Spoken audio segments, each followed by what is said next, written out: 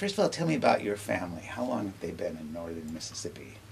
I understand that the tracing that we've done, the Butlers came out of the Carolinas in about 1934, and some of them dropped off here and in Tennessee, which Tennessee is just 3 miles away, so Sure. along the Tennessee line, and some of them went on to Texas. So we're an old family.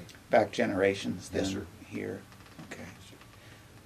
You mentioned your father earlier. Tell me about your dad. My father was probably a third generation moonshiner. Excellent.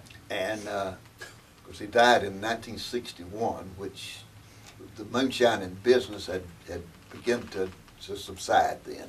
Okay. It wasn't as lucrative as it was in probably the 40s and the 50s. It was a little more dangerous to do, and it was not as rewarding as it was in the earlier days.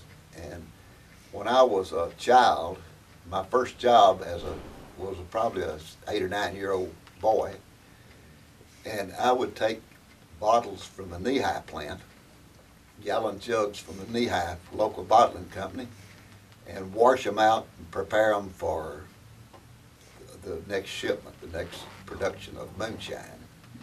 And as a kid, I just didn't think there was anything more fun than being out in the woods, out in the countryside, with a branch dammed up for a water supply, and seeing the operation of a moonshine still.